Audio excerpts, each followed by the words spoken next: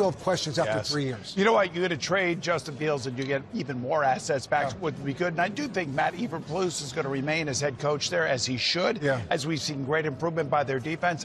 One piece of advice for Caleb Williams. I know, look at the snow. It's great. Look at those uniforms. It's great. This is a legacy franchise who has never really truly had a standout quarterback for the last 35, 40 years. You could be that guy, and you could take this team back to the Super Bowl. So I would say if they draft you #1, remember, young man, it is a privilege. Oof.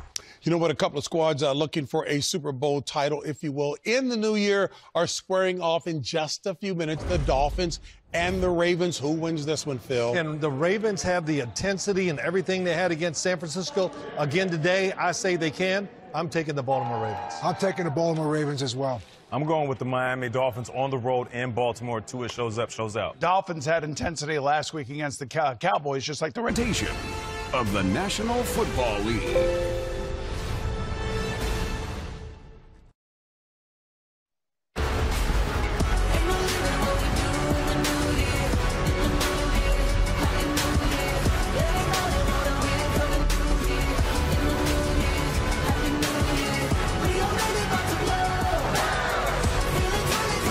Eve in Indianapolis and a big one in the AFC playoff picture. Las Vegas still alive for the playoffs, and the Colts begin the day in a three-way tie for first in the AFC South. Vegas won the toss. They elected to defer, so Gardner Minshew and the Colts will get the football to begin this one.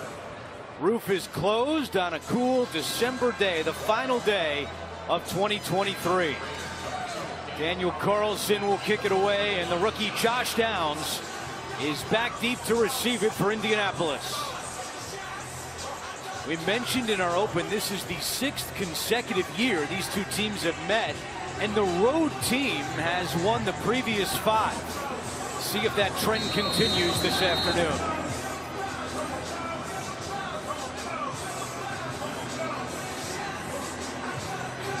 Carlson runs up, and we're underway in Indianapolis. A short kick, Downs, fair catch.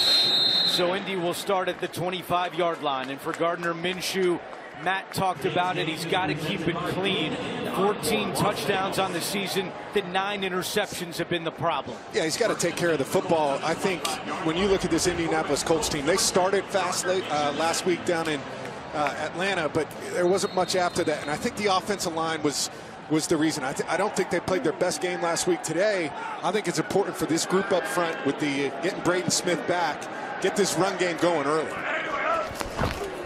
They run it on first down with Jonathan Taylor, and he squeezes his way up the middle to the 29-yard line. Robert Spillane on the tackle. Now, a big piece is back in the lineup for Indianapolis. That's the right tackle, Braden Smith. He did not play the last 3 games because of a knee injury. They are happy to have him back today. Yeah, absolutely happy to have him back. He's been one of those their most consistent players for the last handful of years. They're actually 6-2 when he plays, and their record goes through the roof. And so to get him back and get some continuity on that right side next to Will Fries, I think that's important.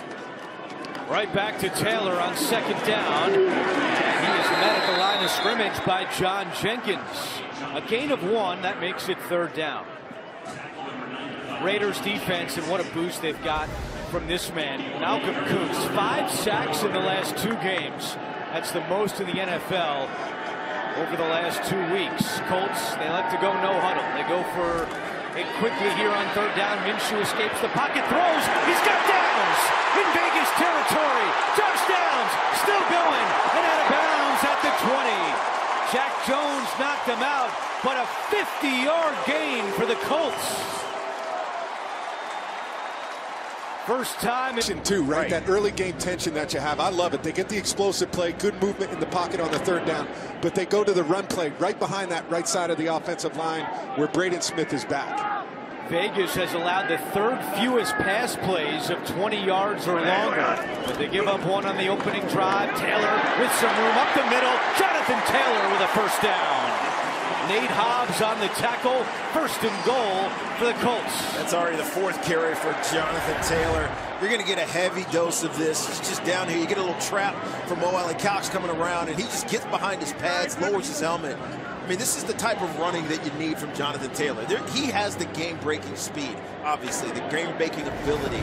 But it's sometimes when you get in the tight red zone, you just got to be powerful.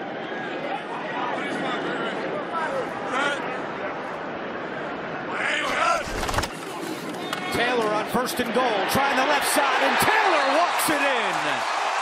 5th consecutive game, Jonathan Taylor has a touchdown, and the Colts jump out to a 6-0 lead.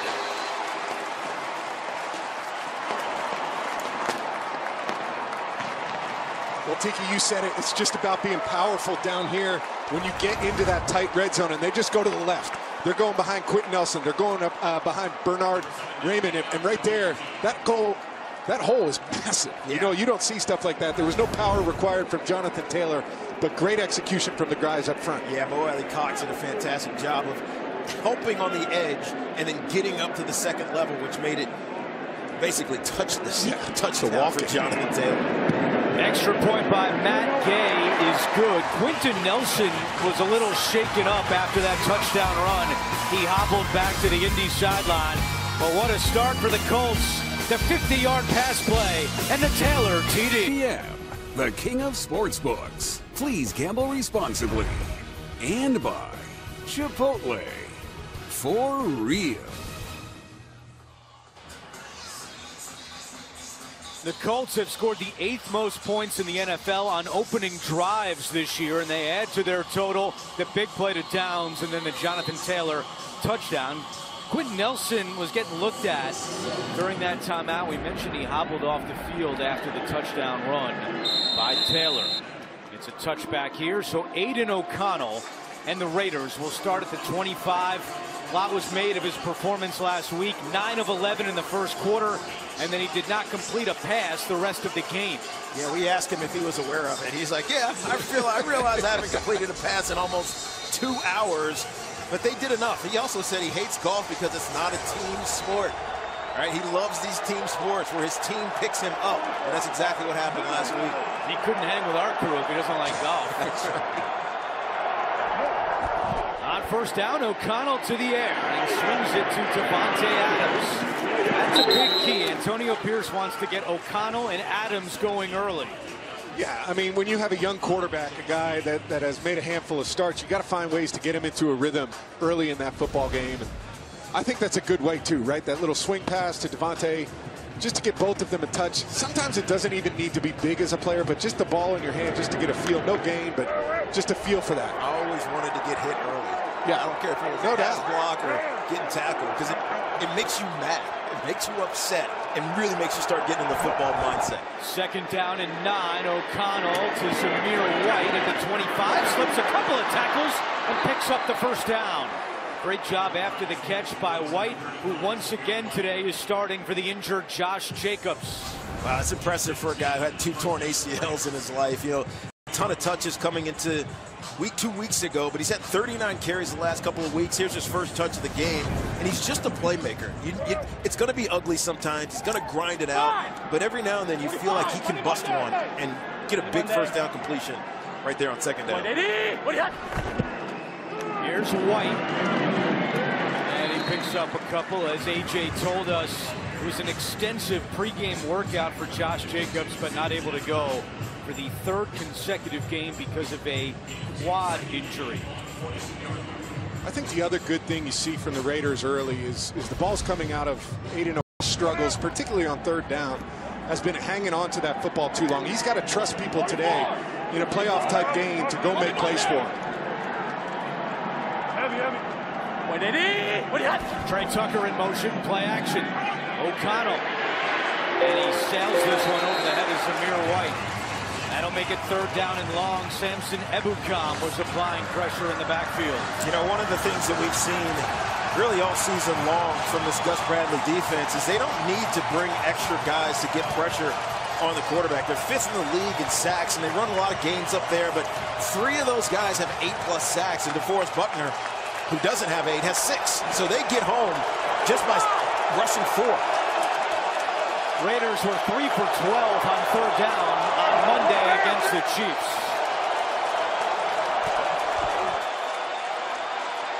O'Connell taking a shot for Adams, and Devontae has it. A first down completion. O'Connell to Adams. And that'll be a 24-yard gain. Yeah, excuse me, but this is a big-time throw and just wide open for Devontae Adams. You would think coming into a game, right, when you have a guy like Devontae Adams, that would be the focal point of what you do. But Tiki, you mentioned, they don't pressure a lot. They send 5 on that last one. It leaves space. When you blitz people, it leaves space, particularly in zone coverage. Really big-time throw there from the rookie QB.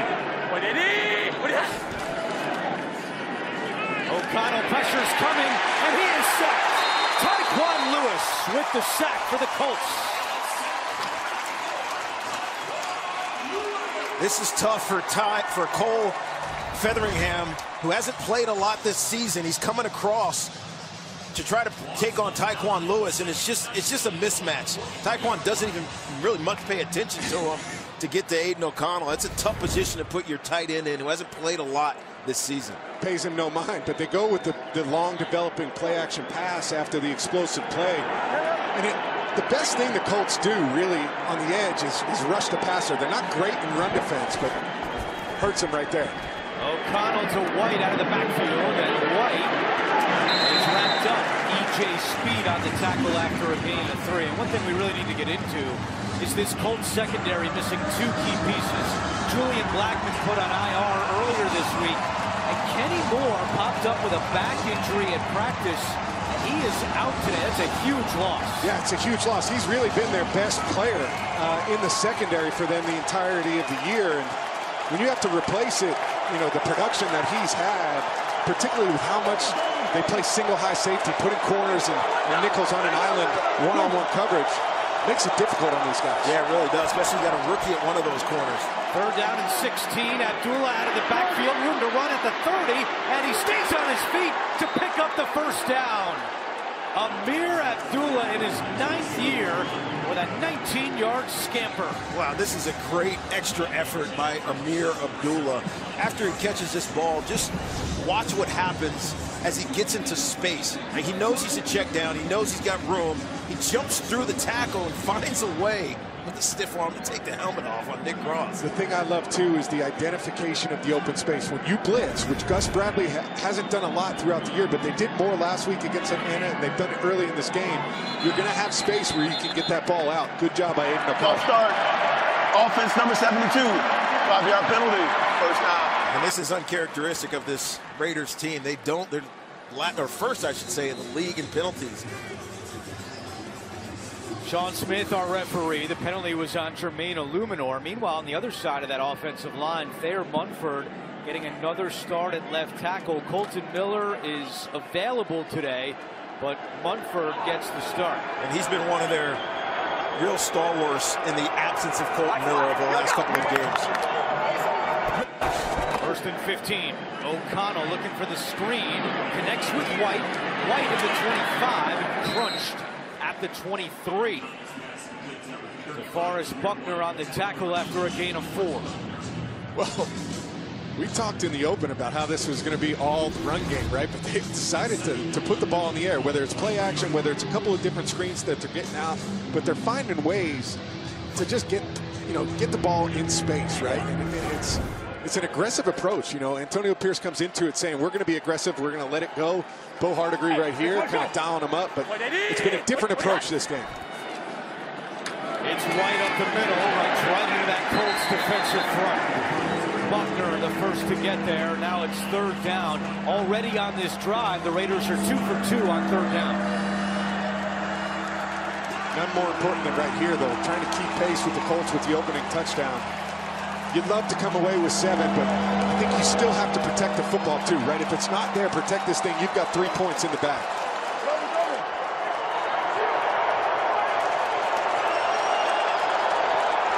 Third down and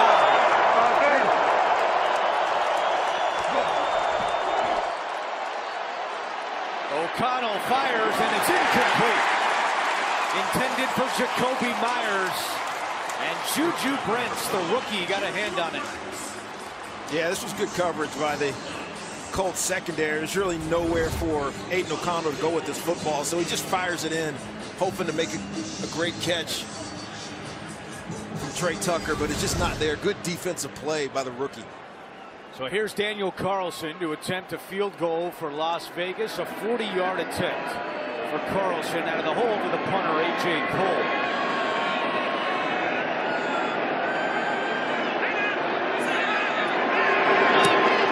Kick on the way. It is good. So in at left guard. Shaken up on that last touchdown. Minshew to the air. Has time and just throws this one to the turf. Mo Alley Cox, the closest target. Well, I think Gardner Minshew had a chance. I'm excited. Sorry. Gardner Minshew had a chance down the field right there and was looking to throw kind of a short post to Michael Pittman, and the safety drives on it. Had a chance maybe to hang in there and hit Alec Pierce flying down the center of the field. But those are the ones you don't want to miss kind of early in a game when you get opportunities to push the ball down the field. See if they come back to it. Minshew on the slant, and Pittman could not reel it in. A little bit high on the release for Minshew. NFL Today update in New York. It's JP and Phil Simms. Ravens clinched the AFC #1 seed with a win. Lamar Jackson still hot. Opening drive for him, 4 for 5, 77 yards, and a 20-yard touchdown pass to Justice Hill. That makes the score 7-7. Back to Andrew, Tiki, Matt, and AJ. All right, guys, thank you. Baltimore trying to wrap up the 1 seed with a win today. Meanwhile, 3rd down and 10 for Indianapolis.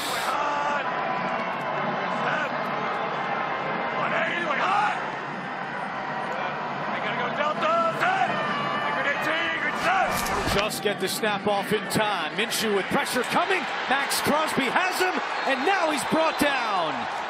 Adam Butler finishes him off, but Crosby was in the backfield, a 9-yard loss.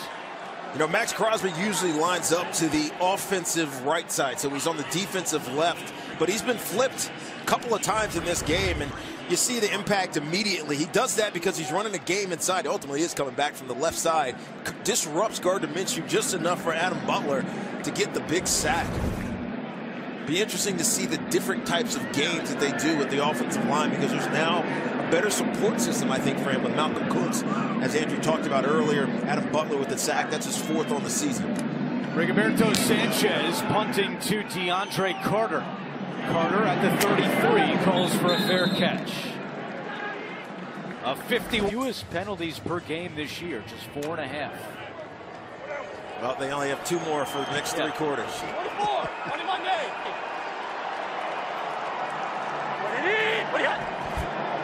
Here's Zamir White on 1st down.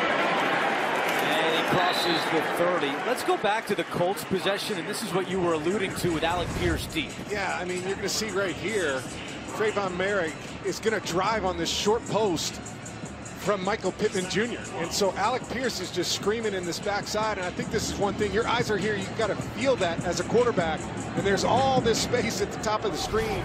When you're in games like this, it comes down to a handful of plays, right? 4 or 5 plays during the course of the game. You've got to make them. That's one I think the Colts would have liked to have right there. 2nd down and 12. O'Connell to Devontae Adams and taken out of bounds. Going back to Pierce, that's nothing new for him. He has run 40 more go routes than any other wide receiver in football. 199 go routes, and he's only been targeted 14 times. Wow. And he might not have been more open than that one he just ran right there. I got to tell you, though, the Raiders defense has got to figure that out. They've been aggressive twice. One, they got beat by Josh Downs earlier in that first drive, and then again, they're aggressively attacking where they think the ball is going instead of knowing where it's going. 3rd down and 5 for Las Vegas. Pressure's coming. O'Connell fires, and it's incomplete. Getting a hand on that one was Chris Lamons, who's stepping up today for the injured Kenny Moore. Yeah, Chris Lamons with the good play on the 3rd down, and Devontae Adams thinks he got a little PI on there, a little bit too much contact too early. We're going to see right here. He does get a little bit in the back, but a no call there from the referees. And stepping up, like you said, taking advantage of an opportunity to be out there in the absence of Kenny Moore. He was signed off the practice squad last week. Lamons playing